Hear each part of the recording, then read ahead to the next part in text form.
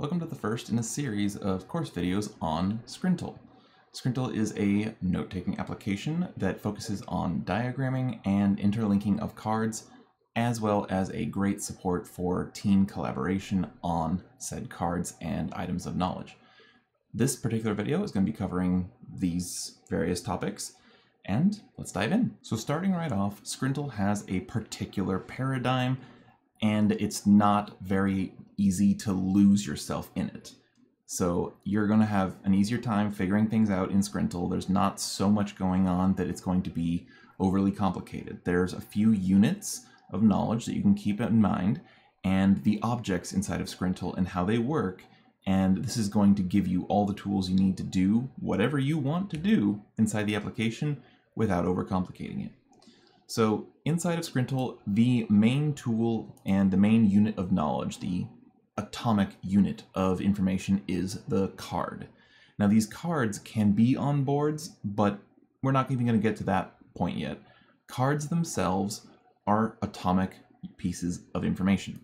We can open up a card in the focus view, we can edit these cards, we can add links, we can add tags, metadata, text, lists, images. A lot of it is very reminiscent of Notion, but we also still have the capabilities to do /commands, and you can add all different types of media, quick parts like the date time or future and prior dates, and various types of formatting.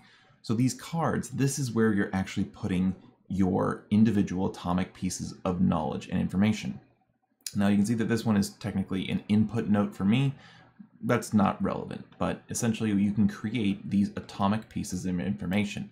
I can open up any particular dashboard, or I can just go to my desk. Now the desk with, in my case Mac, is Command-Shift-D. This is essentially your scratch pad. You can just drop whatever you want on here, work on it, and then clean off your scratch pad and sort and allocate them later. But I can double click on here, I can create a new card, test title, and now I can start entering information. Cool. I'm actually gonna do that. Bam.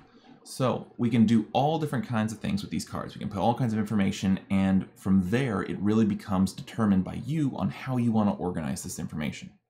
So other than the cards, what do we have available to organize things inside of Scrintal? Now, given that the cards are atomic pieces of information, you're just going to focus on the cards. Put your information in those. But now for organizing these cards, let's say you have several cards related to a particular topic, subject, or project. Well, this is where the boards come in handy. Now, I have a couple boards here. Let's just say I go to my autism research board, and we created the test title card. I can easily just like drag and drop this on here. There are many means of doing this, but now I can have this card on this board, and it's still on my desk. So the boards are not exclusive. You can have cards on as many boards as you want as they're relevant to. So if you have a particular note or card on a particular topic, and it's related to other projects and other things, it can live on all of those different boards that you use to organize your body of information on a particular topic or subject. Cards can just be floating out, kind of like boat notes, where they're just adrift out in the sea, or they can exist on various or a single dashboard because it's related and tied into a particular project or subject. So boards are a great way of subsetting a swath of your information into a diagrammed view that you then have additional options with. So on my autism research board here, I have interlinked cards, so they actually point to each other, and the direction of the pointing is important. But also you can do things like color coding your individual cards. So let's say you have a taxonomy, where I always think this is important, is use the features available to organize yourself, and even if it's something that you just define for yourself.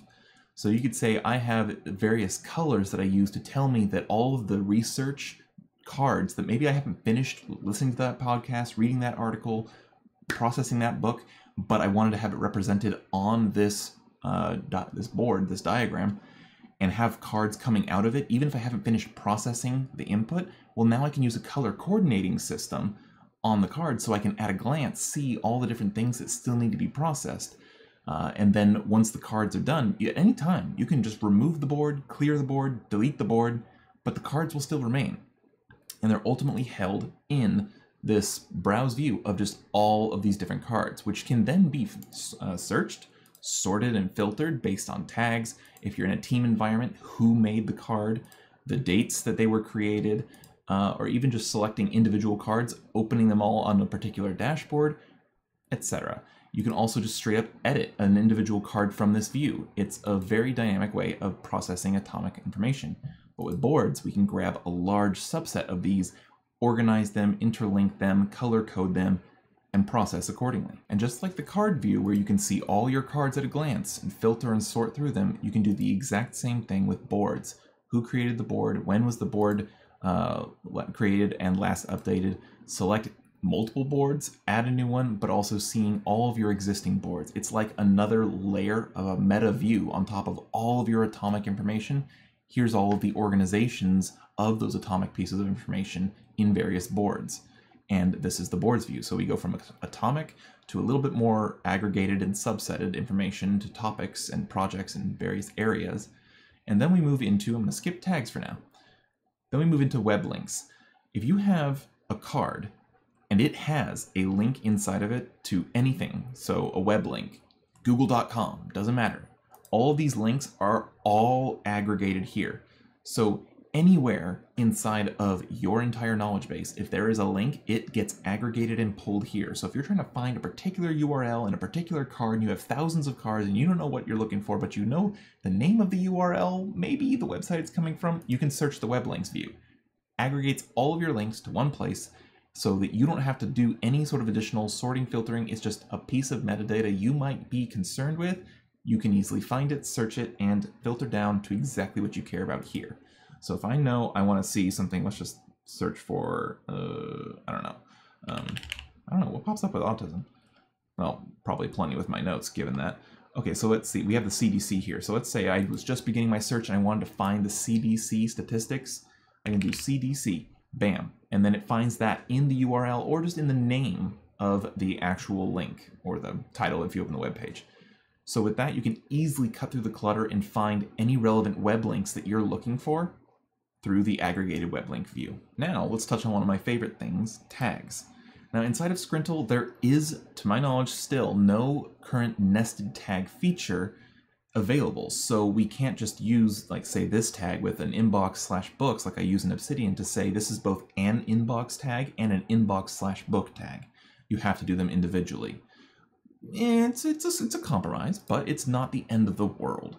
So let's say I go to this note here and it has all three of these. So we could say it's a inbox/podcast or an inbox note. So this way I can tell it's an input. Bam. We can go to the inbox and it shows you all inbox notes, all inbox podcast notes. And then if we did status separately, we could then see all of the incomplete items. Now, these are not progressive filters to my knowledge. Yeah. So, oh, actually, yes, they are. Okay, so these are progressive filters, in which case you only need a couple of these. So you could say I want inbox and then all things podcast by just doing the headphones. And then of all the podcasts that are inputs that you wanted to look at, now you can look at just the red square ones or the ones that are not processed. So with progressive filtering, we don't really need nested tags. This is kind of like the database folder plugin view in Obsidian. But when you have progressive filtering, you don't necessarily need the granularity of nested tags. It's kind of the ultimate functionality is represented on either side. So with tags, this allows you to cut through a contextless subset of all of your information and your atomic notes. So if you had like a slew of atomic notes and cards that are just all there out in the ether, and then you bring all of those back into a particular board because it's on a particular topic, and you relate them, you color code them, you process them, etc. Great. Let's say this particular board, which in fact it does, like here's a video, here's a book, here's podcasts. But let's say I want to quickly just at a glance through my entire knowledge base, I want to look for all of the incomplete processing podcast inputs. Now, this might be when I want to ask that question. but I want it to be for my entire knowledge base, not just my autism research project, because I could easily do that if I'm doing my color coding strategy I mentioned. But if you want to do that for the entire knowledge base as a whole, this is where these tags might come in, or at least just to give you large contextless groupings of cards so that you can see everything at a glance without having to deal with boards at all, because they might not be related to a project. It's contextless. So you kind of have the most granular, which is cards, the next most granular, which would be tags, because those are the contextless groupings. And then you get into even finer detailed groupings with boards, because you actually manually have to put these cards on the boards and organize them with some sort of intention or logic. So this is like the most formal organization of the information. And then web links are basically the same level of granularity as cards, where you just have all of the accessibility of links. Now, with the granularity that you have using these cards and how they can easily be pulled into multiple directions, have the content via the web links here pulled out of the card without even having to do anything, and just each thing being its own atomic piece of information, this paradigm means that this is a scalable model for information. Boards can have multiple cards that are on multiple boards, and you can organize them and create as many as you want. You can search through them at each of these individual layers and levels of aggregation, and it allows for a lot of scalable growth of your information. Tagging, boards for diagramming, the fact that cards can live and exist on multiple boards, that you have a scratch pad of your desk, and that all of the cards themselves can be atomic information with tags to cut through the noise and the clutter if necessary. This is a scalable model of information processing with a solid feature set, but without too many features to be overall panic-inducing via where do I start? How do I build a system? What is my system? This kind of gives you the structure of a system right off the bat so that you have something to work with that you can go forward with. And essentially it's a little opinionated in how they think that you should go about processing information, but it is a method and paradigm that is scalable. And this is how you might organize your work if you're first stepping into this. And finally, the highest level and final level of aggregation, the absolute top tier items that you care about, that you're focused on, these are going to be the focus items, the starred items. So going back to the view we've been looking at, we have starred. So we have all these aggregated views and your scratch pad of your desk here. We also have recent items, which is a very useful view for things that you've been looking at recently. And now I can just be like, oh yeah, I want to just drop that there. Oh, here's a link to a board. So you could have a board with links to other boards. So from there, you can get really meta with this on how you want to break down organization of topics. Maybe a card always has to live on a singular board, so you have boards linking to boards linking to board. How? I don't know. Really, you can take this kind of meta if you want to, or you could just keep it simple. So finally, we have starred items. Now you can both star boards and cards. So I have this particular board, which is in fact starred. So if I click on that, you can see, hey, actions, they're star and unstar the board. And you can see it disappears and reappears on the left-hand pane. Now, if I go to this particular card here, you can see I have the option to star it. So now I can say, of the things that I was working on, these are the highest priority, these are the focus items, these are the things I was just now looking at.